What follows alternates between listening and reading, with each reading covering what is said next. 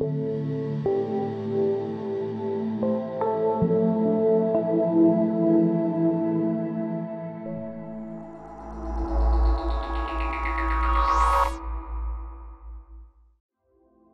are, as never before in our history, surrounded by media. In our homes, our schools, our workplaces. We even carry it around with us. And while it's clear we use the media for many reasons, information, entertainment, even education, what's less clear is how certain groups in our society may be affected by the media they consume. While we may feel we're in control of the media we use, we're not always so sure about others. And the media consumption of one group in particular seems to cause us regular concern.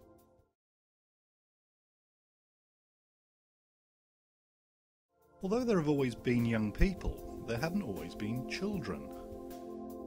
At least not children the way we currently understand the word. This is because, for sociologists, childhood isn't just a question of biology and age. Rather, it's a social construction. Well, what's meant by childhood now is not what was meant by childhood 200 years ago. If you think what a child is somebody who dresses differently from adults, at least when they're very young, who has to go to school, who's not allowed to go to work until a certain age and has to undergo certain circumstances in order for them to be able to do that. And a child is also somebody who is not able to do certain kinds of things. They can't drive, they can't vote, they can't have sex, and so on and so forth. So childhood is a series of negatives and positives. 200 years ago, childhood was seen very differently in our society to the way we see it now. 200 years ago, children were treated like miniature adults, they dressed like miniature adults, they worked like miniature adults, they saw and heard things which we would now describe as disgraceful for children to do and see. So 200 years ago it didn't exist, and it's been a very long and in some ways slow process over 200 years of organising things so that children become what we now think of as normal children. Things like compulsory schooling, changes in the law, changes in family life and so on. And as perceptions change, so too does the meaning of childhood.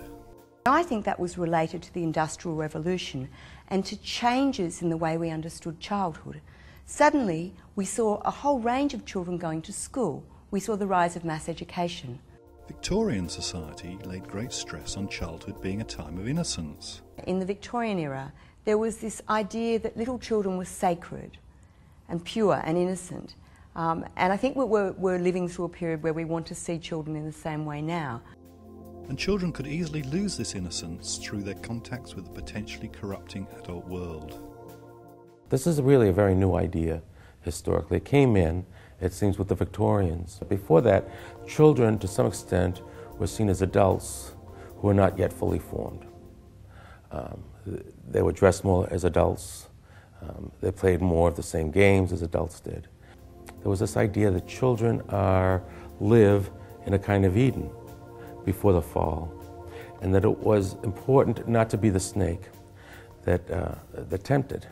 And at the close of the Victorian era, one such snake was seen by some to have been introduced.